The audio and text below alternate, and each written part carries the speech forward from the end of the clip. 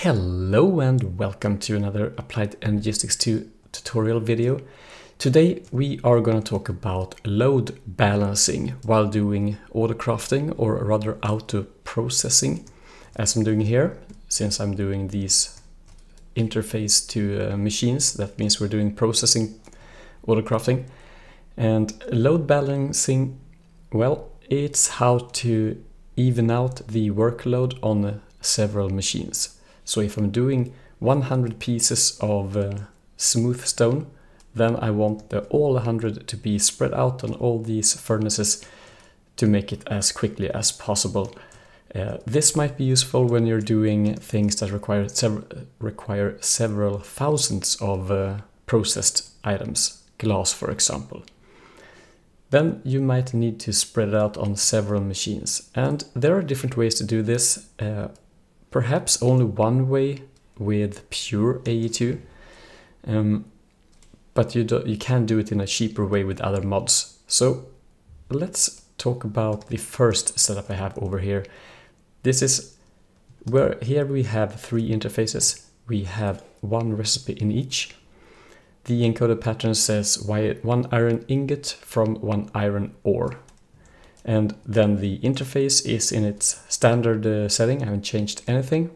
Just place it down and place the pattern inside. These furnaces are configured to have input from behind and output to the top. So when it's processed, they will be output to the back here. So let me demonstrate by doing this. So iron ingots, let me do 3 of those. Ores, 2 ingots, start. The problem is what you can see here.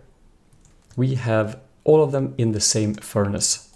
Even though I have the same pattern in every one, they all end up in this one. Perhaps it's not a big problem when you're doing like a few of them, but let's say we want to do, as soon as we start to make 10, all of them in the same, it will take some time. Let me cancel that and demonstrate. Where is it? Here. If you're doing 100, well, then it's not as big of a problem, since this one will fill up quite quickly, and then the next one will fill up, and so on. So it will still work. It will just take a bit longer to set things up. So now the next one is starting to fill up, and so on. So not a very big problem when doing like this, but still it's not balanced. So that's what we want to do. So here's how I have done it with the pure AE2. We still have one interface in all. This one is making charcoal from wood. So the patterns are the same. The pattern is 1 of these, 2, 1 of these, and then just make the pattern like that. So nothing strange there. What I'm doing here is that every of these interfaces is set to blocking mode. Do not push crafting items if inventory contains items. Basically there are only 2 options here. So this is the standard, ignore the contents, and this is the other setting. This means that we will never have more than 1 in each. So now if we order 100 charcoals, then you can see all of them are running. We only have 1 in each, and then immediately 1 more is pushed to each and every one.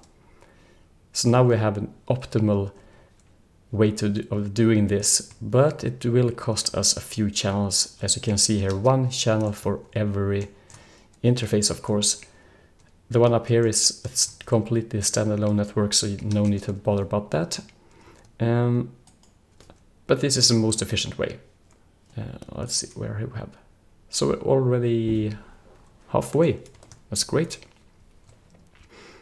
Now, this can be a little bit expensive in terms of materials. It can be costly in channels, but this is a way to do it, and it works perfectly. The cheaper variant of doing this is by using other mods. So if you have a mod with pipes, for example, Ender IO with the conduits, that you can set in round robin mode. That means it will take turns where to put things. So, and this is configured in this output, this extract one, and set it to round robin enabled. Then they will be quite evenly distributed. So the pattern here is only on one channel. It means stone to cobblestone.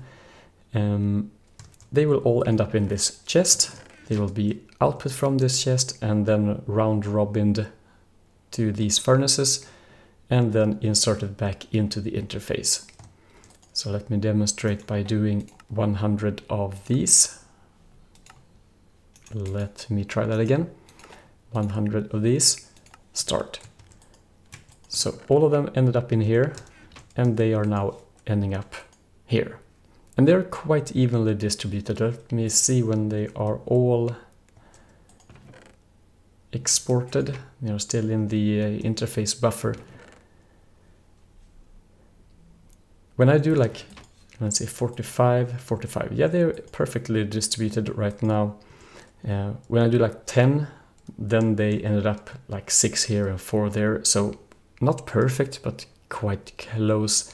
So this is probably the best variant of doing it, using other mods. But if you don't have any other mod with round robin features in the pipe systems, then this is the way to do it with the blocking mode turned on. It will cost you channels, but it will work perfectly fine. So I hope this will help you if you need to do this type of setup. And well, I'll see you in the next one. Take care. Bye bye.